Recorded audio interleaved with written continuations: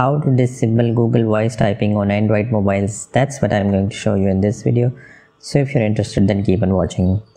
But before that, if you're new to this channel, welcome. In this channel we are trying to demystify the complexities of digital world by making the simple tech tutorials like this one. So if you're interested, then consider subscribing. So if you have a Gboard installed, you will see an icon on the top right hand side of the keyboard. This is the Google voice typing, and the other one, if you have installed the Google voice keyboard or Google voice typing, from here you can select that also. So I will show you how you can disable these both.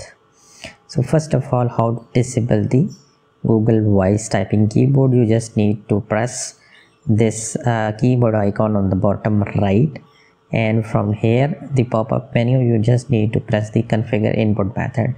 If this is not shown here, you can just access the input method configuration from within the settings of the Android mobile. Once you will click that, you will have all the keyboard installed in and enabled or disabled shown in this slide. You just need to press or disable this Google voice typing. So Google voice typing will be disabled. However, if you want to disable this mic, which is on the top right hand side of your Google keyboard, if you want to disable this, you just need to click this setting icons.